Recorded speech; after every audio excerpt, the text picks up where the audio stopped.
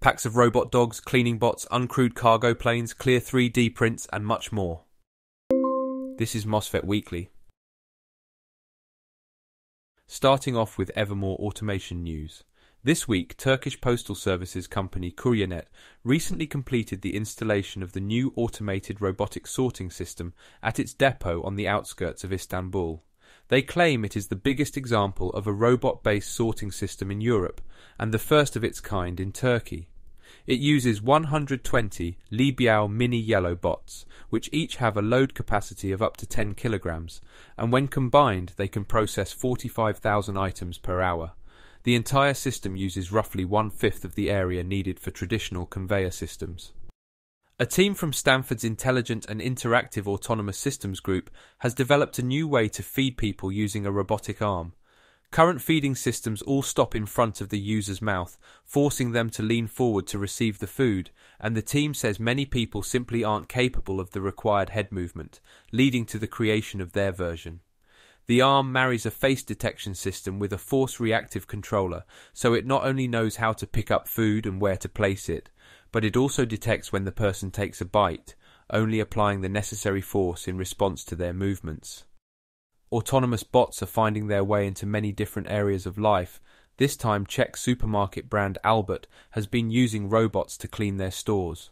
The company recently announced that the autonomous cleaning bots deployed across their Czech Republic hypermarkets and distribution centres have cleaned over 20 million square metres, completing nearly 100,000 cleaning routes, and during 2023 they will almost double the number of stores using them.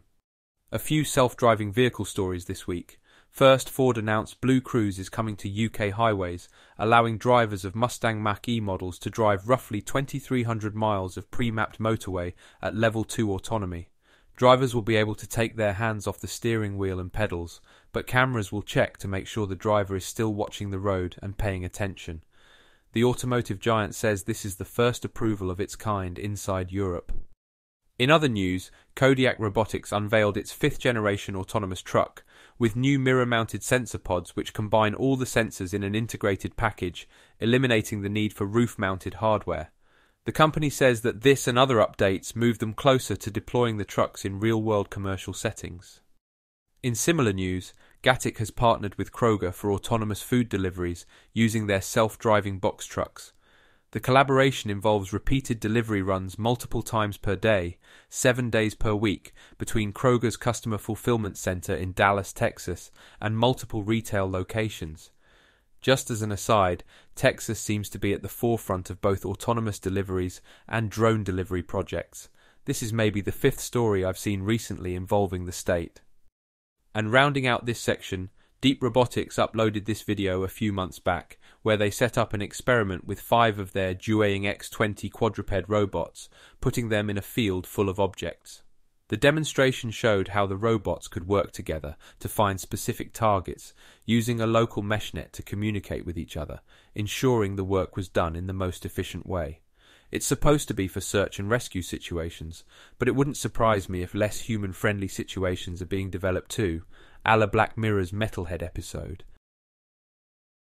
Sticking with dystopian robot dogs, 2 years after being recalled due to complaints from the public, the Boston Dynamics Spot robot is back in action with the NYPD. Apparently this will be used in situations that are too dangerous for officers, providing a live feed of events, though I think we all feel where this is headed. In other news, Cambridge researchers have created a new low-cost, low-energy soft robotic hand.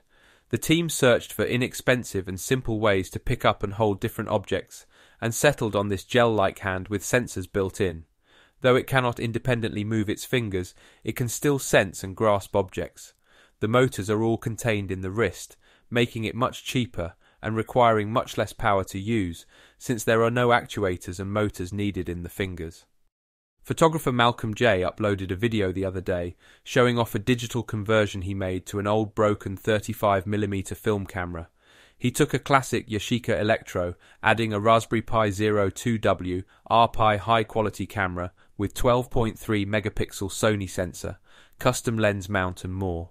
When using vintage C-mount CCTV lenses, the photos from this thing have a nice quality to them. Definitely check out Malcolm's channel, as he's planning on making a tutorial video showing exactly how it was made. Besides being a really solid implementation of an analog to digital camera conversion, I think this highlights how far things have progressed with DIY electronics, and how it's not that expensive or difficult to make cool and unique tools like this. This one's a little random. Meta AI Research just released an open-source drawing animator, which takes hand-drawn humanoid characters and automatically animates them with the project's web-based interface or command-line utility. The project is available on GitHub, so I guess if you want to make drawings dance like Parappa the Rapper, this is for you. GitHub also recently updated their sponsors program, introducing some new features, making it easier for organizations to sponsor multiple people through bulk sponsorships. This allows those who maintain larger open-source projects to easily reward the different people who help out. More info is on their site. This week we have quite a few examples of how virtual and augmented reality is being used in all sorts of industries. Firstly, SentiAR recently announced they have raised a further $8.5 million to deploy their augmented reality system in more clinical settings. Their first product, Command EP, integrates with existing imaging data systems to create real-time 3D holograms that medical staff can interact with during procedures. Surgeons can view these 3D images in 360 to see specific sections of a patient's anatomy, allowing them to increase precision of operations by seeing exactly what's happening in real time. I've been reading a lot about so-called digital twins recently, and here's a good example of what it is. The Finnish National Opera and Ballet have created a one-to-one scale recreation of their stage and auditorium in VR, with a view to helping improve the efficiency of production development. This allows them to test out various stage, lighting and sound designs with photorealistic simulations that mimic the characteristics of the real place. They call this the XR stage, and staff can collaborate in these virtual spaces remotely, saving both time and money compared to regular productions. I think we're going to be seeing much more of this type of use of virtual reality in work settings over the next few years. Virtex also unveiled the trailer for their virtual reality esports stadiums. The company is partnering with esports events and game developers to offer a new type of viewing experience for games and competitions. In their launch video, they showed a viewer being able to watch a Counter-Strike game in first person, directly in the action, and at the tap of a button be transported into a virtual stadium overlooking the map next to an audience of other viewers. The platform is currently in closed beta, and those interested can sign up on their website. VR drumming app Paradiddle showed a sneak peek of a new augmented reality drum kit feature they've been working on. In the video, the drummer has a Roland drum kit connected to their system and is utilizing the pass-through option on an Oculus headset to see everything. For more beginner-focused drumming, I could see this being a really good way to learn. What do you think? We've seen a few treadmill products for virtual reality, but what if you don't have the money or space for such a large piece of equipment? A joint effort by researchers at MIT and GIST have developed an intelligent carpet that can sense a user's foot movements, pressure and gait information to simulate walking and running without needing any other cameras or sensors. Though it does look a little silly tippy-toeing around, this could potentially be a nice cheap way to add some extra immersion to virtual reality. SkyDrop is now the first company to receive approval for live drone deliveries in New Zealand, beginning in the town of Huntly.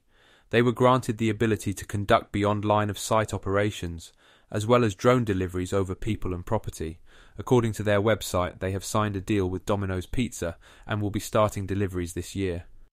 In a similar vein, Xwing uploaded a video showing off their unmanned cargo flights. Xwing is the first to bring autonomous flight operations to regional air cargo. By designing our uncrewed aircraft to integrate seamlessly into the national airspace, Xwing is advancing our goal to connect more communities with affordable, convenient, and increasingly sustainable air service. One potential implication of these fully autonomous cargo flights is that they could turn smaller, less used airports into logistics hubs, especially if they're combined with all the other autonomous logistics systems we've been seeing recently. YouTuber Modbot uploaded a video the other day exploring whether it's possible to use different types of 3D printing filaments on a dual extruder printer as a way to create supports. Since materials such as PETG and PLA don't bond together, He wanted to combine them in a single print as a way to create very clean and easy to remove support structures, allowing him to print extreme overhangs. It turned out really well, though it would be interesting to see whether this is possible for more complex geometries. And ending this week, Adafruit posted a little guide recently showing you how to get transparent plastic parts made for hardware projects. They were 3D printed by PCBWay using UTR 8100 resin with the spray varnish option, with the ability to have parts dyed for semi-transparent coloured finishes like 1990s electronics. Transparent resin printing has come a long way over the past few years, and it's really cool to be able to manufacture high-quality one-offs or very short runs relatively inexpensively. I definitely want to try this out myself. Alright, that's it for this week. Thanks for watching, and if you'd like to see more, subscribe to this channel or check out MOSFET.net.